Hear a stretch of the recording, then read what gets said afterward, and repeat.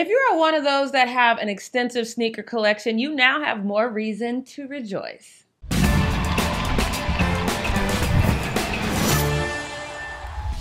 What's up, everybody, and welcome back to The Fumble. I'm Jackie Ray, or Jackie Ray TV if you want to follow me on Instagram or Twitter. But first, please make sure you hit that subscribe button and that notification bell. Now listen, pretty much every shoe head I know felt a slight pinch in their heart when Vanessa let it be known she was over the Nike antics. First, it was almost impossible to purchase Kobe shoes. Then Nike produced a shoe in honor of Gigi without her permission.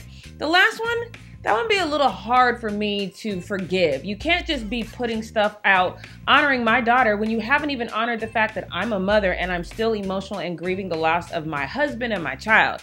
That being said, Vanessa Bryant continues to prove how strong and resilient she is and how committed she is to continuing the Bryant legacy.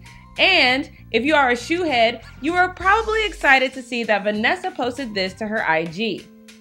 This really served as a bat signal to everyone who was hoping new Kobe's would come out, but Vanessa also confirmed it by saying, "We're excited to announce our partnership with Nike is going to continue.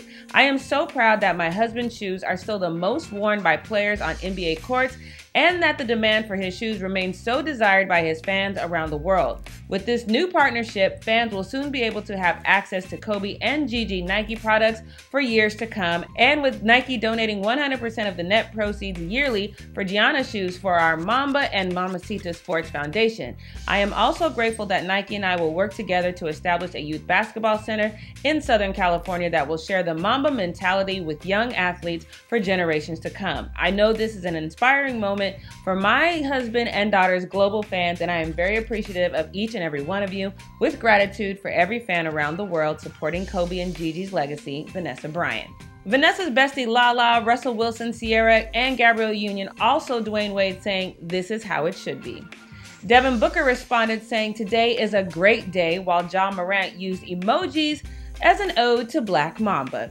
This really is as it should be. Sure, things were rocky for a bit, but this partnership ensures that Kobe's legacy is always on the court and Gigi can still touch the lives of young people. Well done, Vanessa. And what about you guys? Are you just as excited about this as Ja Morant and Devin Booker? Let me know your thoughts in the comments below, and thanks for watching The Fumble.